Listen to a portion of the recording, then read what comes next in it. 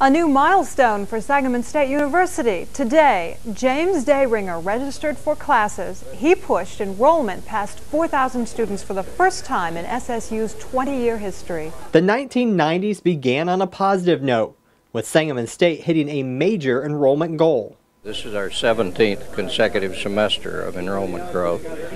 We expect to hit close to 4,100 this semester. And part of it, I think, is the reputation is improving. I think the word's getting out, and our faculty are helping with recruitment. So it's many things. Of course, the students are why we're here, and if we didn't have the students here, we wouldn't be celebrating.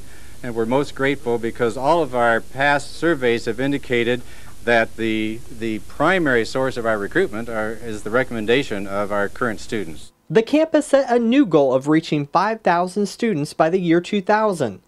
That meant launching an aggressive marketing campaign. Experience Sangamon State University. Please join us this spring. Enroll in one of more than 500 courses offered at SSU's main campus, its downtown center, and at Millikan University in Decatur. Sangamon State at 20. A record of achievement, a promise for the future. In the summer of 1990, President Long presented a plan to the Board of Regents, suggesting Sangamon State should recruit a more diverse student body and consider admitting freshmen and sophomores. Through the 90s, it became clear that the original dream of the upper division institution and achieving 10,000 students with purely an upper division population was just not going to happen. And I think our leadership did have the foresight to say we have to be able to do the freshman students on the campus if we were going to survive. As enrollment increased, the demand for on-campus housing grew. 9 new student apartment buildings opened their doors in the early 90s. Over 300 students were now living on campus. We really found ourselves in not only a crowded but an overcrowded situation. We were turning people away, we were maintaining waiting lists, so we had reached kind of the saturation point where we really did need to expand. Springfield is not a college town, and our students were having real problems finding places to live. Students come to town with no background and no family history in the Springfield area. Springfield is a village or town or whatever. It is a small town that happens to have 100,000 people living in it. And a lot of things are still done by who you know and whatever.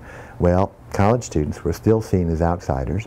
They had no money, they had no credit rating, they had no anything, and they were having a very difficult time renting places in town. President Long oversaw the campus's 20th anniversary celebration in 1990, but would step down only months later after 6 years in office. I probably learned from Durward Long's tenure here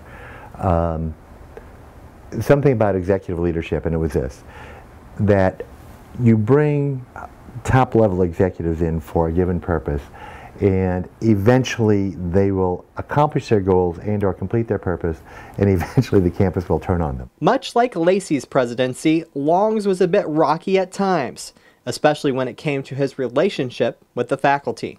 One of my biggest memories is that when Durward Long came in, that during those years there was real big struggles in terms of the faculty union contracts with the president. Dr. Naomi B. Lynn would take over as the 4th and final president of Sangamon State University in July 1991.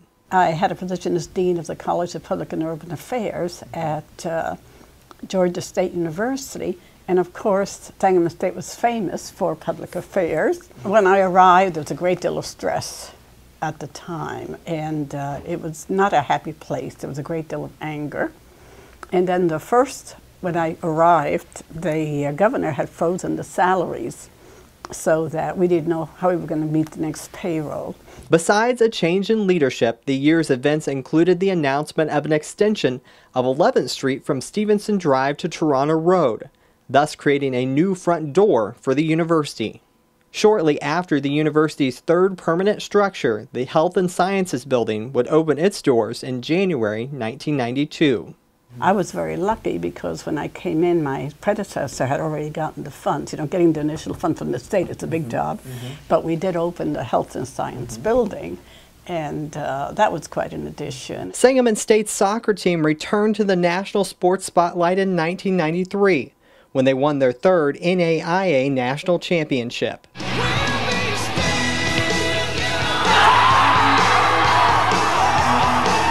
Confidence was high even at the start of the season. This is the best ever, and I mean it.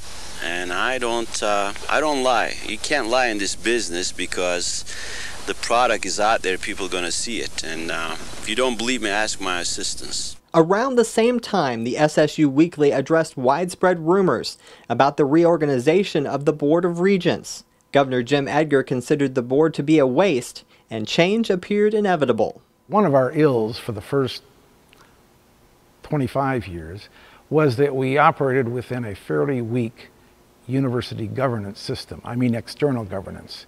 A governing board called the Board of Regents, which was not a very strong board with a lot of clout with the legislature. President Lynn's office issued a memo reassuring the campus community that no matter what happened, SSU would continue to thrive. The future of the Board of Regents was very tenuous for many, many reasons.